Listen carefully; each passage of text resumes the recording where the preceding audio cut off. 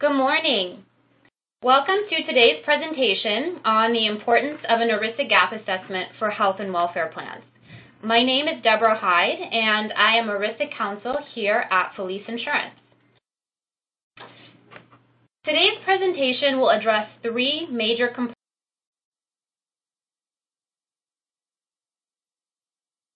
components of an ERISA gap assessment.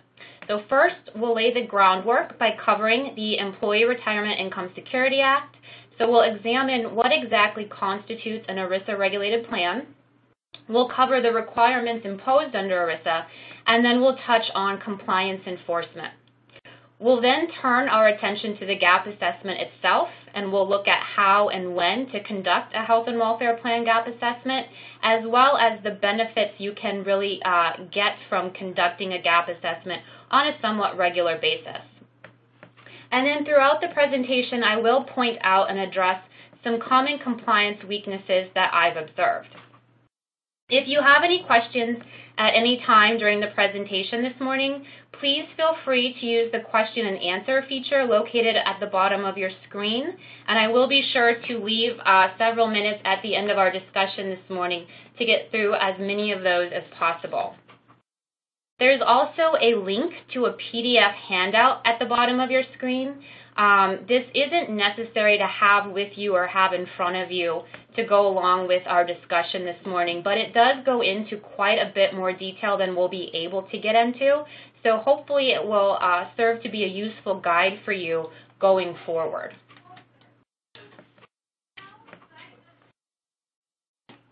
So let's start with perhaps the most basic, yet really the most essential question, which is, what is ERISA and what is an ERISA regulated plan?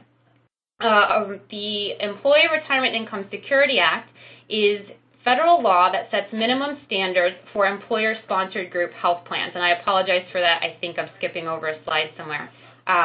But bear with me, please. So ERISA is federal law that sets the minimum standards for employer-sponsored group health plans. Some employers are somewhat surprised to find out that the Retirement Income Security Act actually regulates their group health plans, but it certainly does. It applies to your group health plan in the same manner as it applies to your group retirement plan. ERISA regulates fully insured, self-insured, and partially funded plans of all sizes. There is no plan too large or too small to fall under ERISA regulation. There are, however, two main categories of plans that are exempt from ERISA regulation, and those are state and local government-sponsored plans and church plans. So there are four essential elements of every ERISA plan, including your retirement plan, and those are a written plan document pursuant to which the plan is to be administered, a separate fund, an account, or a carrier in the case of an insured health plan to retain premium payments, a record-keeping system that goes back at least 6 years, and communication and disclosure materials for employees and for participants. So for our purposes this morning, one of the most significant aspects of ERISA regulation is this concept of plan fiduciaries. And plan fiduciaries are those who exercise discretion in the management or administration of the plan. So employer sponsors, administrators, trustees, and claims administrators are always fiduciaries when acting in this capacity, and that's because they have decision-making authority over the plan. Fiduciary status under ERISA is incredibly important because fiduciaries are charged with various duties under the law, and these are actually recognized widely by courts as being the highest obligation known to law, so they are taken very seriously. And these duties include the duty to act in the sole interest of participants with the exclusive purpose of providing benefits. This is also known as the exclusive purpose rule. The duty to act prudently, to follow plan documents, the duty to hold plan assets in trust, or as we mentioned in the case of a fully insured plan, to remit those payments directly to the carrier, and then finally to pay only reasonable expenses. ERISA does interact with other federal regulatory provisions. So when we think about ERISA compliance, it really encompasses compliance with these other federal laws as well. And those include the Consolidated Omnibus Budget Reconciliation Act, also known as COBRA, and that, of course, applies to all employers that have at least 20 employees. The Health Insurance Portability and Accountability Act, the Patient Protection and Affordable Care Act, which, of course, is on everyone's radar right now, and then the Genetic Information Non-Discrimination Act. Also to keep in mind for fully insured plans is state insurance law. So ERISA operates separate and apart from state insurance law, and that means that the two will never conflict and they really operate in tandem with one another. But it is another layer of compliance that fully insured health plans need to keep an eye out for. Okay, so with these various duties and legal requirements in mind, how exactly is ERISA compliance enforced? So the United States Department of Labor, or the DOL, is primarily responsible for enforcing ERISA compliance. And more specifically, that falls upon the Employee Benefits Security Administration, or EBSA. So EBSA is the division of the Department of Labor that is tasked with enforcing group health plan compliance with ERISA and all of those related laws that we just touched on. EBSA conducts investigations and audits, and they also hear and follow up on complaints from plan participants and employees.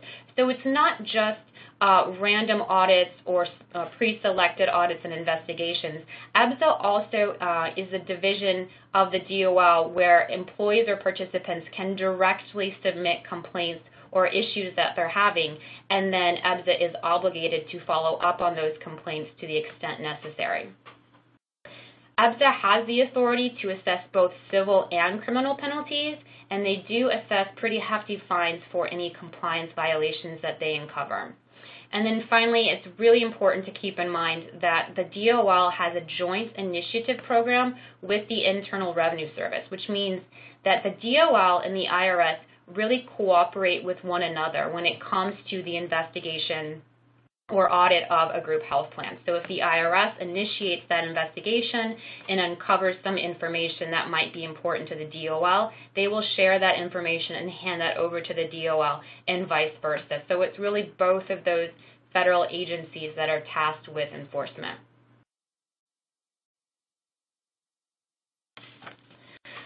Okay, so let's turn our attention now to the gap assessment itself. And a gap assessment entails quite a bit, and it covers really a lot of ground. So this morning, I just want to cover the basics so that you'll be able to approach a gap assessment with confidence and be able to do so efficiently. And really, the primary objective is just to allow you as the plan sponsor or administrator to take control over your group health plan's compliance. So a gap assessment is really just a thorough examination of a plan to ensure operational and administrative compliance. It also allows you to identify any compliance gaps or holes and to address those proactively rather than waiting for an agency or some other issue to uncover those. Is a gap assessment applicable, or is it right for your group health plan? So we just discussed how ERISA applies to all group health plans with the exception of those two categories. So regardless of the size or the funding scheme of your plan, an ERISA gap assessment will be beneficial and really quite necessary to evaluate your plan's compliance status.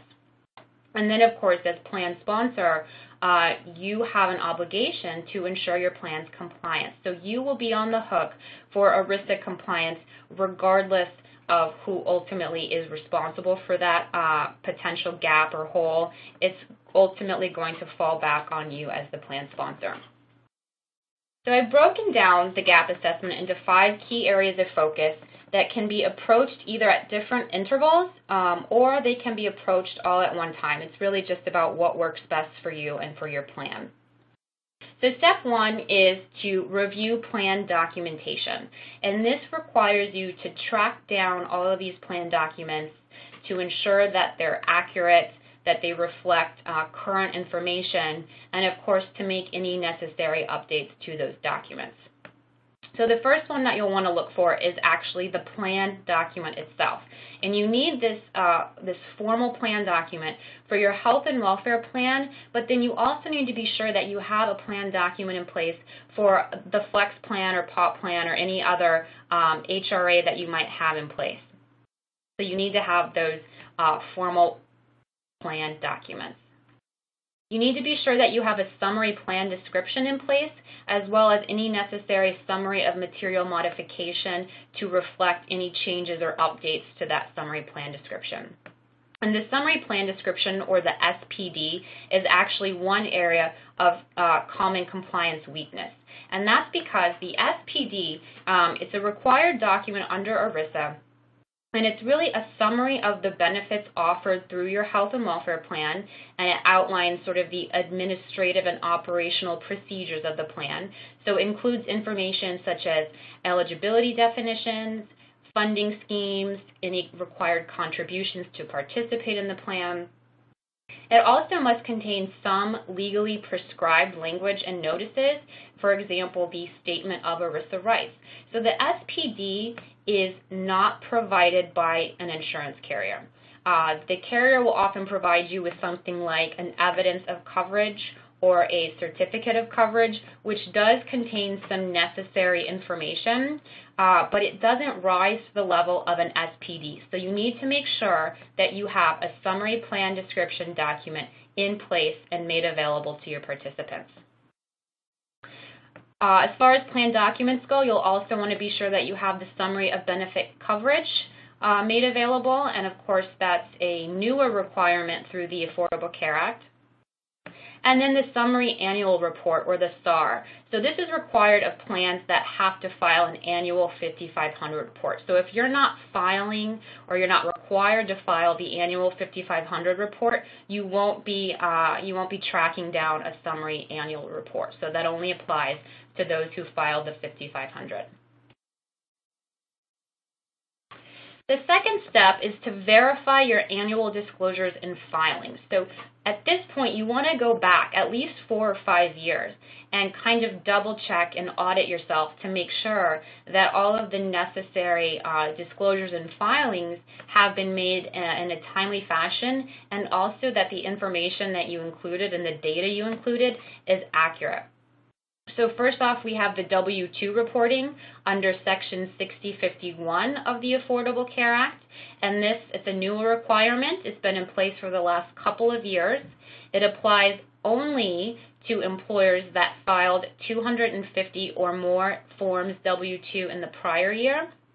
So at this point in time, it's not applicable to all employers. It's just those who filed 250 or more forms in the prior year. If that's you, then you're required to include on the employee's W-2 the aggregate cost or value of the health benefits that were provided to that employee that year. Also under the ACA, you have reporting under Section 6055 and 6056. So this is a brand new requirement that hasn't even come due yet. The first time it'll be due is going to be in the first quarter of 2016. It does not apply to all employers. Instead, this is really just for employers who have generally 50 or more full-time employees, and then for those employers who have a self-funded medical plan.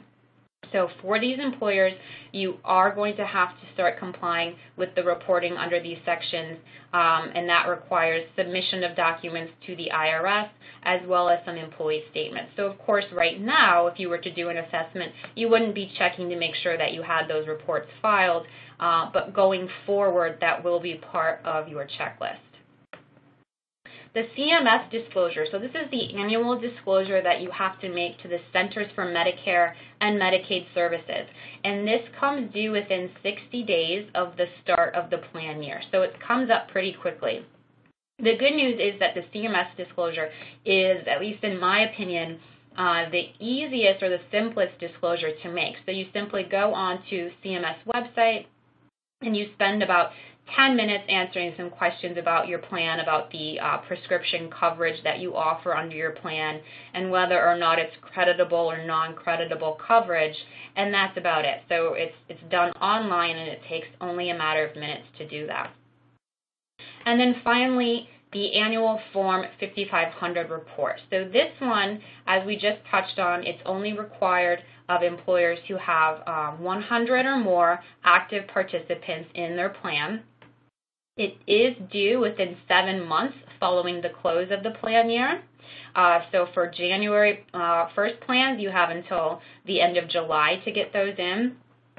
It is important to go back and to go through these reports. They're pretty easy to access through the DOL's website. And you want to make sure that for all of those years that you were required to file, that you got those in and that you submitted the appropriate data.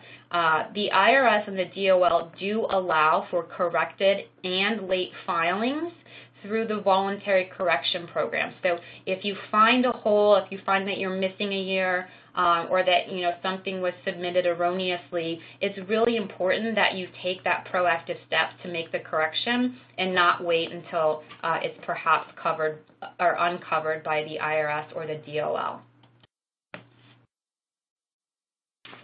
The third step is to review participant notices and communication materials.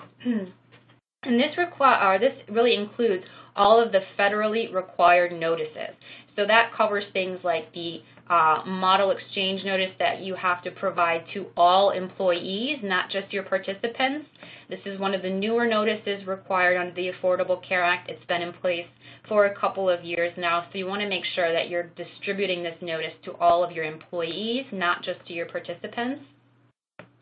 The notice of HIPAA privacy practices, as well as the notice of special enrollment rights, the initial COBRA notice or the COBRA general notice that you have to provide when you have an enrollee on your health plan, the Medicare Part D creditable or non-creditable coverage notice, the CHIP notice, and this is not applicable if you have employees only located in California, but if you have them located outside of the state, you need to be sure you're providing the CHIP notice, the Women's Health and Cancer Rights Act notice, and finally, the Newborns and Mothers Health Protection Act notices. So there's a lot here that has to be communicated and provided to your employees and your participants in one way or another. So you want to make sure that you're getting all of these out in a timely fashion, but also that they're reflecting current information. So if you uncover outdated information on some of these documents, even if it's as small as a phone number or an email address,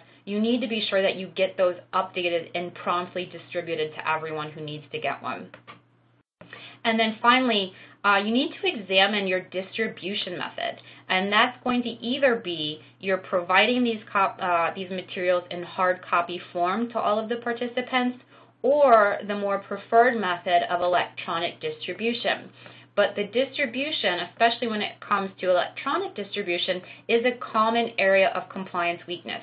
And this is because employers are really moving more towards electronic distribution, and that's understandable. We're trying to get to a paperless system as much as possible. But you need to really be careful if you're utilizing electronic distribution.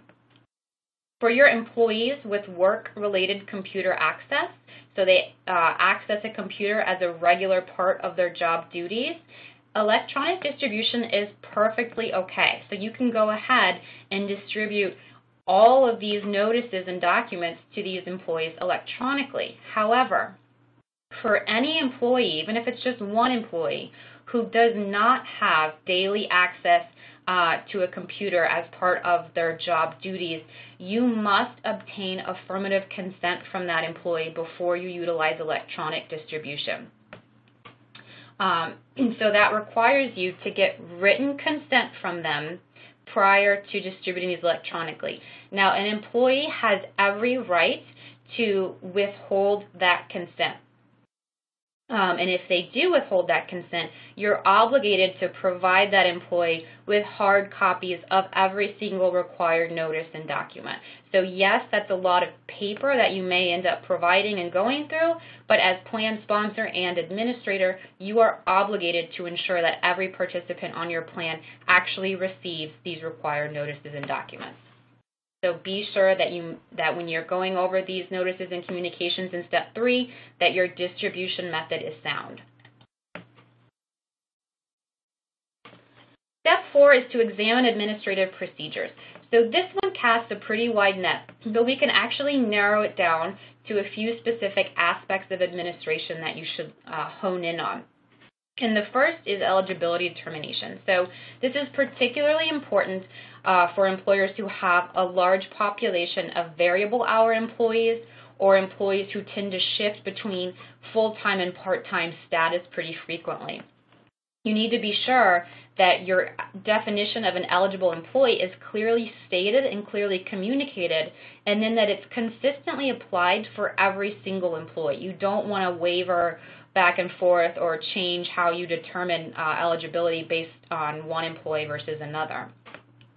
Another area to really pay attention to when it comes to eligibility is your definition of an eligible family member or dependent.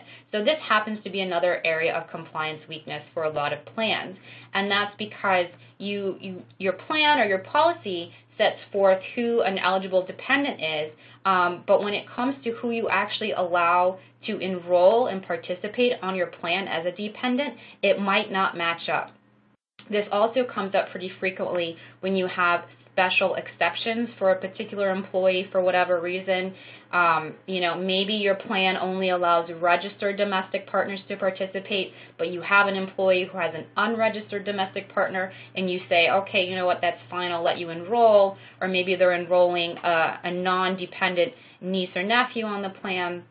You really can't be making those special exceptions. You need to administer that definition consistently.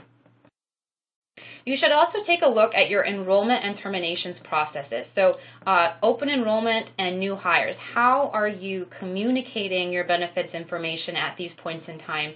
And then how are you actually handling open enrollment and new hire enrollment?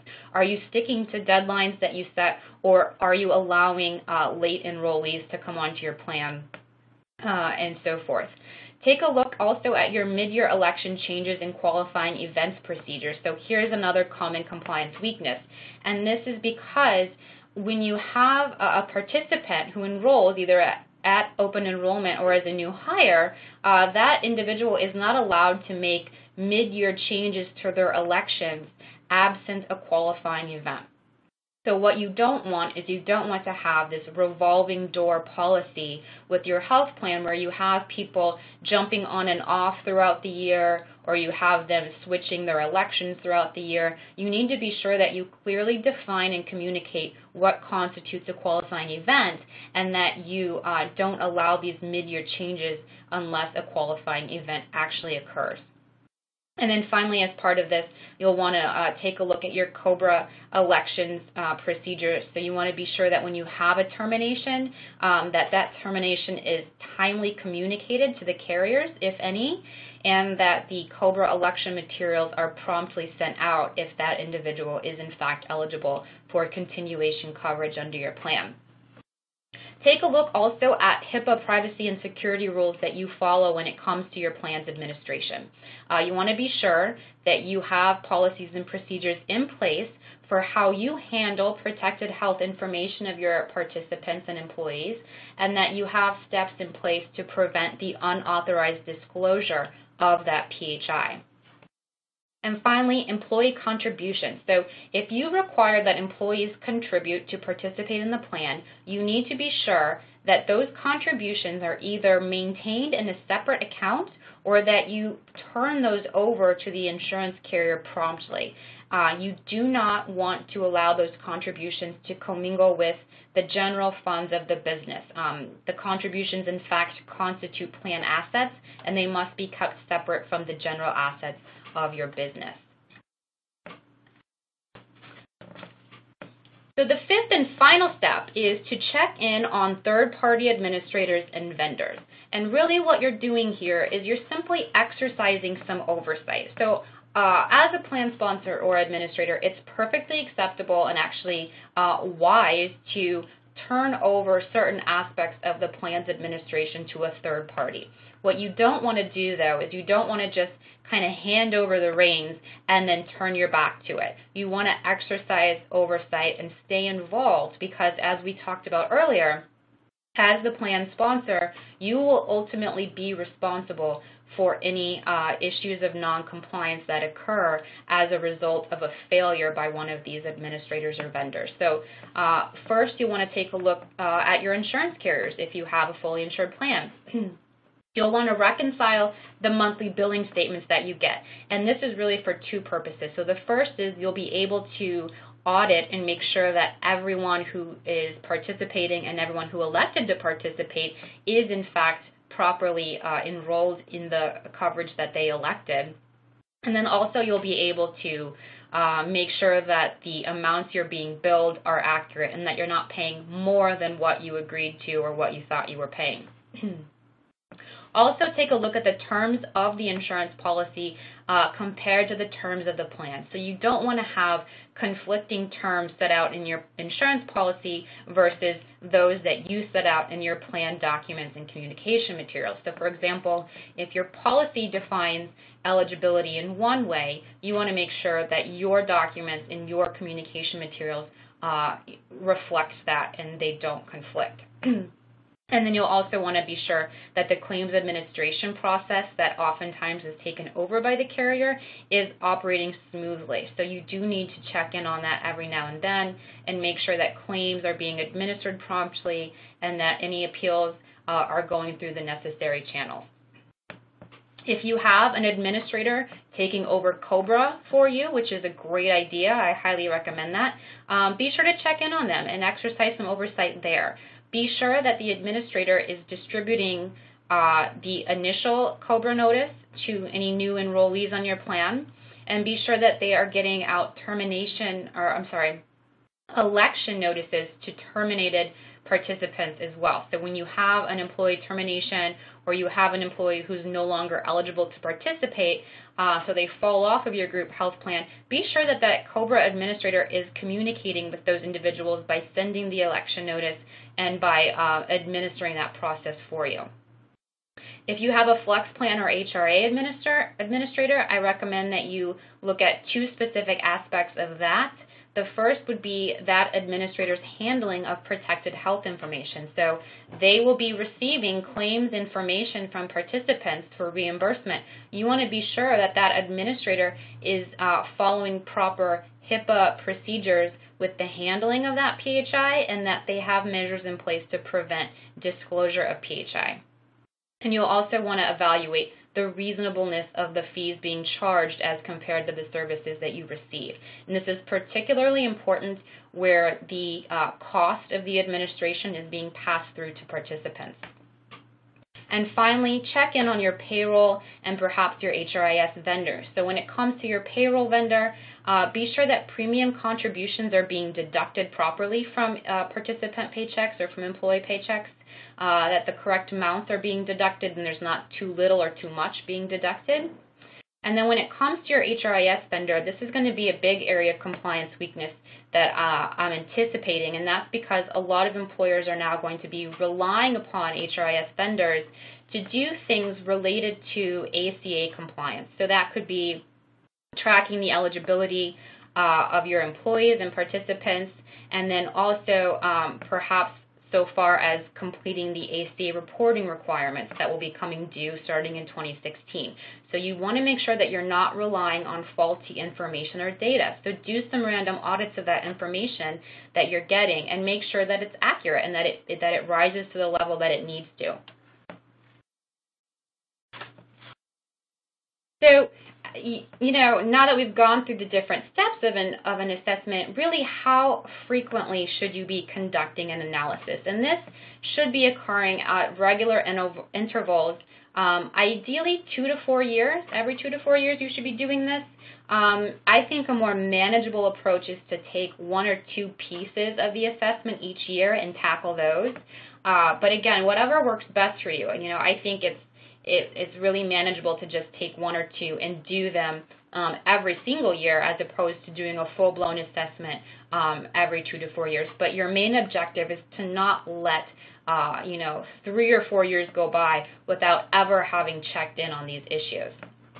Aside from regular intervals, there are also certain trigger events that will occur that will prompt you to undergo an assessment, and those are frequent employer participant complaints. If your business undergoes a reorganization in the form of an acquisition or perhaps a merger with an already existing entity, you'll want to conduct some due diligence and go through an assessment then. If you experience a significant change in third-party administrators or service providers, particularly if the reason for that change is because of a failure or some sort of incompetency on their part, you'll want to do some level of an assessment. If you become aware of issues with the claims administration and adjudication process, and then perhaps the biggest red flag is if there's a pending lawsuit or formal inquiry. If you know that there's some complaint that a participant or employee is going to be filing against you or the plan, that's a really great time to make sure that you have all your ducks in a row when it comes to compliance. You'll want to go through and touch on all of these areas because I assure you they will all come to light in that process. So as we can see, an assessment does require a substantial commitment of time and resources depending upon how you choose to tackle that. But the benefits are really very well worth it, and those come in several different forms. So the first is really preparedness. You'll be more prepared for agency audits and investigations by the DOL or IRS, as well as any potential participant or employee complaint. A gap assessment can result in a significant risk reduction, so you'll be able to correct compliance issues voluntarily and take that preemptive action. A gap assessment can result in more efficient administration, particularly around the record-keeping systems that you have in place in your organizational processes. So it should result in more efficient day-to-day administration. And then the most tangible benefit really comes in the form of cost control. So when you're evaluating your third-party costs and services, you'll have the opportunity to perhaps make some changes when it comes to those costs that you're paying. And then when it comes to the administration according to the terms of the plan, you'll be able to ensure that only eligible participants are actually participating and incurring claims on your plan, and that can result in some significant cost control. So as you can see, despite the commitment that is required when it comes to these assessments, it is well worth it in the form of these rewards, not to mention the fact that compliance really is an issue for every plan sponsor and administrator.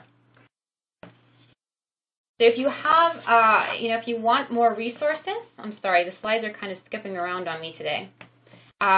EBSA, so that's the division of the Department of Labor that exercises oversight of compliance with ERISA. EBSA has some great self-compliance checklists and resources on their website.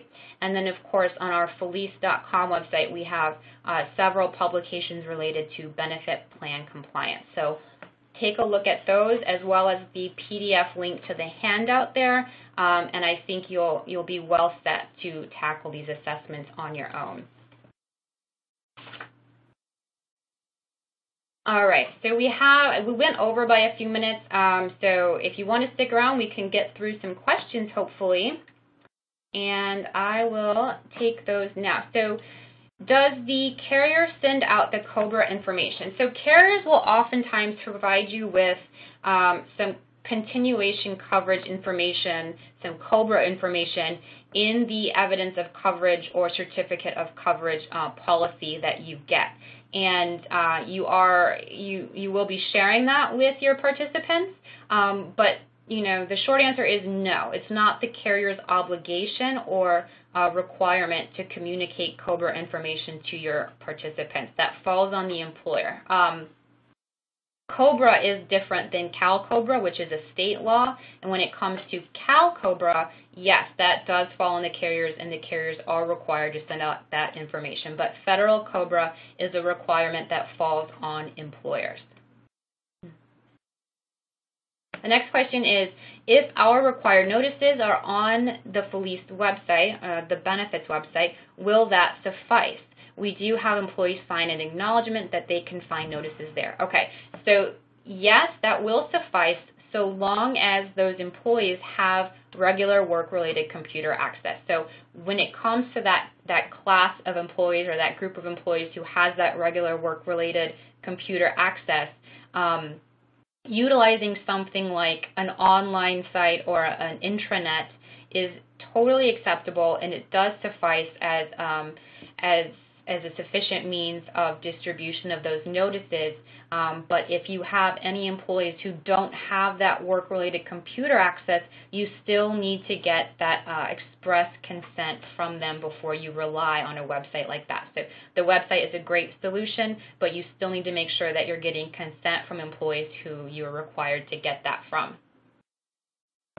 The next question, how effective are outside parties who conduct gap assessments?